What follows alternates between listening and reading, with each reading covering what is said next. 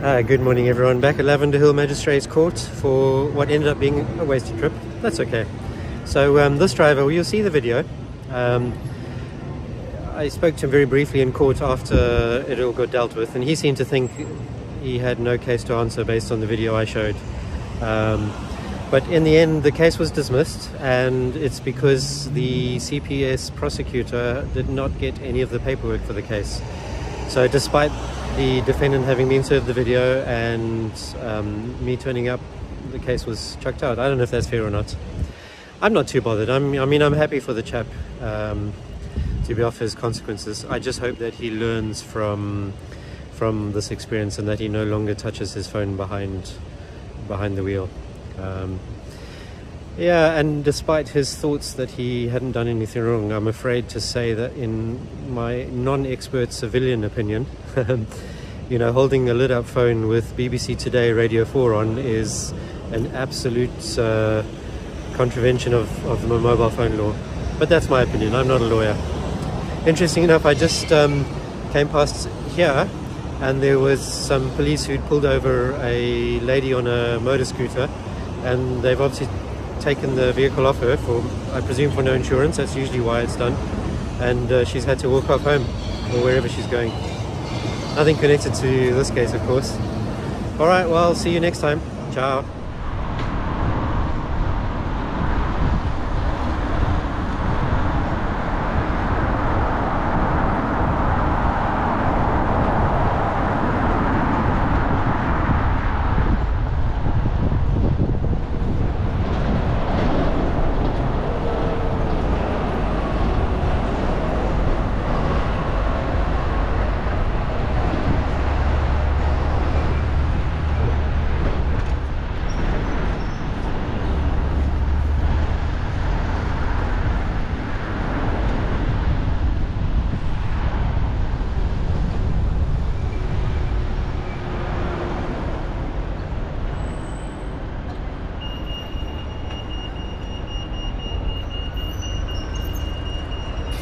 Hi.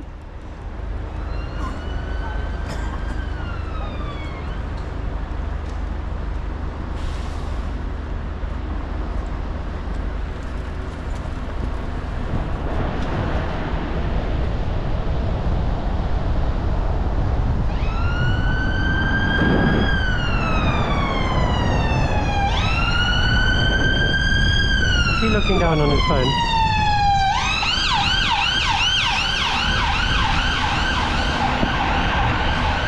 Oh dear.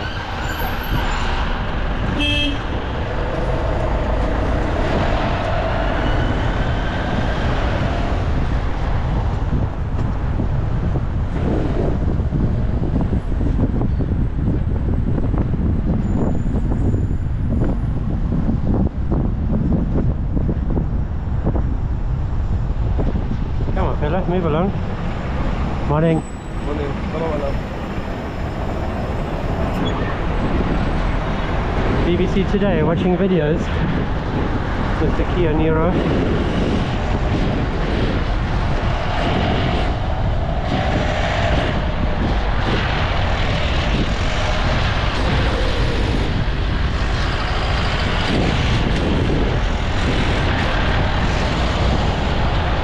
Impatient Conway shit.